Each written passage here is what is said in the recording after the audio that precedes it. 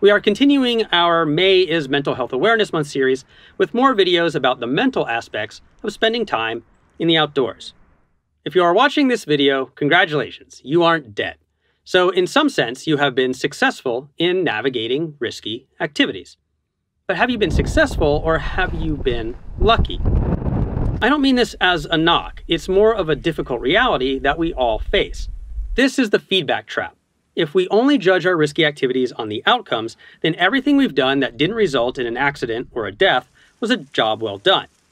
Let's talk about the difficulty in assessing our decision-making when we are in complex environments, such as we face in many forms of climbing and outdoor adventure.